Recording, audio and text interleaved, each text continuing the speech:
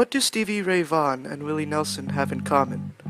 Both rose to fame here in Austin. Austin is a very vibrant city, where music is a huge part of its culture, with many things including ACL as one of the prime highlights of the city. Austin has even been gone so far as to be labeled the live music capital of the world by its own city council. An active participant in the Austin music scene since 1990 when I first got here. I came down to Austin from the Dallas-Fort Worth area, from Arlington, in 1990 to attend UT, and my best friend and I came down to check it out the spring prior in our senior year over spring break, which coincided with South by Southwest here. And when I saw what was going on, I basically lost my mind and realized this is where I needed to be. Playing down at the Elephant Room. It is sort of the epicenter of jazz here in Austin. And you can go down to the Elephant Room any night of the month, and you don't even have to check the schedule, but you could be pretty much guaranteed that you're going to see something spectacular.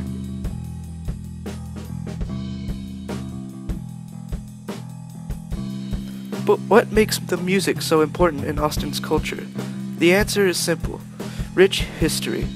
Austin's music history stretches back many decades, but what often is considered the golden age is the 1970s and 80s, where rock music ruled the landscape and venues like the Armadillo World Headquarters thrived.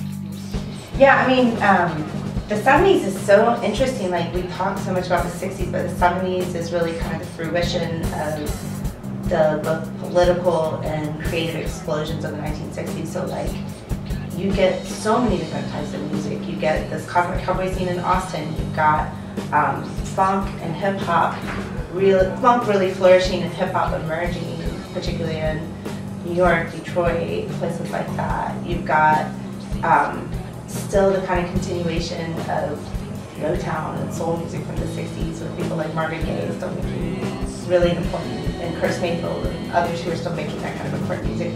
But then you've got the rise of punk and metal.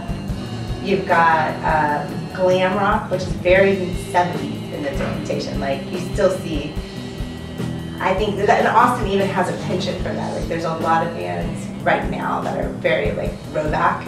Like, there's I don't think they're together anymore, but I don't forget their name too much. There's a handful of bands that are very much like sound like AC/DC or that kind of 60s, 70s rock sound. So it's still, I think, present in that way. And then what really takes off in the 80s is the punk scene.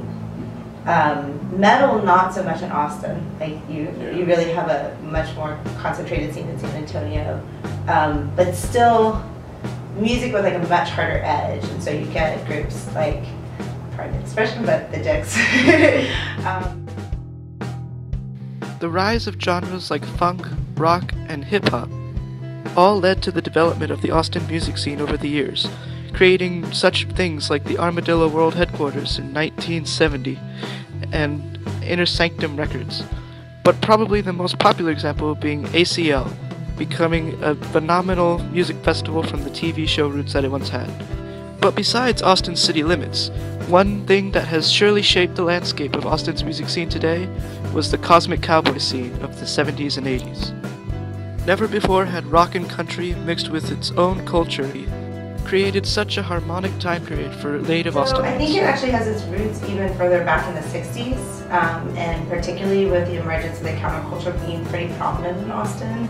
And you've got that in kind of two different ways. You've got a fairly prominent activist scene going on at UT, and then you also have, not singularly, but definitely in terms of the way we kind of read history back on itself, the presence of Janis Joplin was really significant in terms of, once she leaves, she's here in the 60s and starting to play at the Vulcans they have at Front Gills on North Lamar, and her, among a number of other people, like her band Big Brother, getting their start, and well, I guess they're out in San Francisco.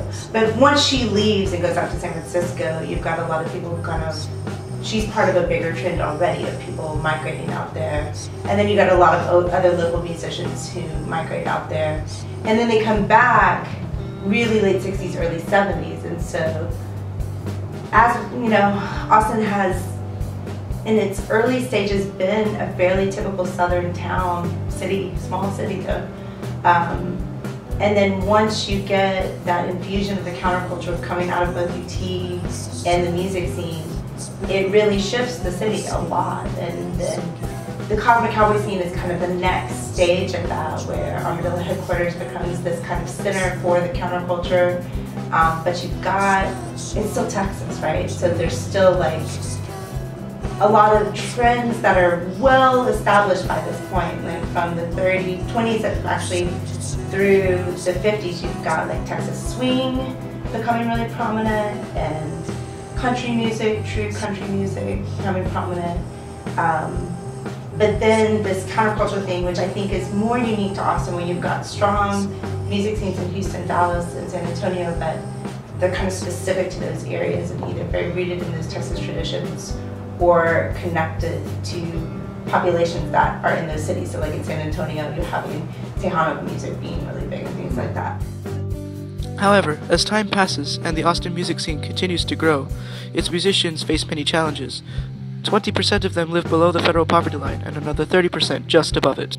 Well, I mean, I don't know. My brother still plays out, and he plays with both. Like, he's an interesting example. So like, he was here through the 90s, had a fairly successful band that was very much of the 90s, like an alt-rock band, this kind of poppy sound that his band Bug played alongside Spoon, which is I think one of the most prominent Austin bands that's gone on to bigger things.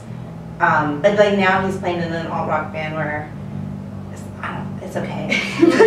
I think he could do better music on his own, but he's like, he started off at least as like a hired hand playing as a drummer, because that's always the hard, drummers and bassists are always the ones that are hard to find. Everybody wants to be a frontman or a guitarist.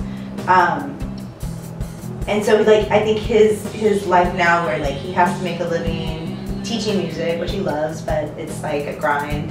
And then he plays in this kind of alt-rock band that's somewhat successful, but it's definitely younger and, I don't know, seems not a dime a dozen, but not all that unique for Austin. There's always competition, and I view that as a good thing, but you can't ever really stop hustling. You can't ever stop practicing, because everybody around me is practicing. And I think, separate from that, one of the challenges that faces musicians in general in this town is the economic challenge of just trying to make your way as a professional musician.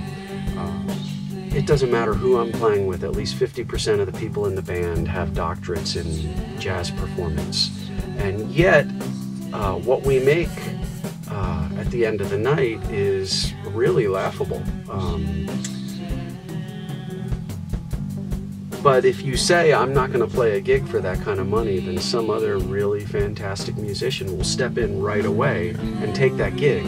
And so there really hasn't been any sort of pressure for club owners to pay decent wages to musicians who are out there playing until 1:30 in the morning.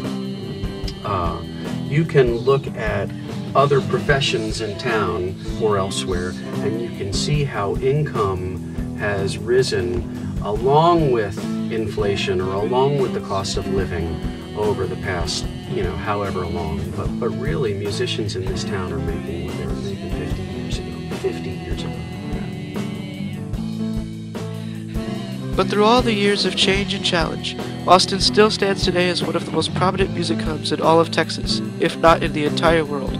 Shows still occur every day around the hustling, bustling streets, and the venues of today are still open and kicking to rock. I think the musicians here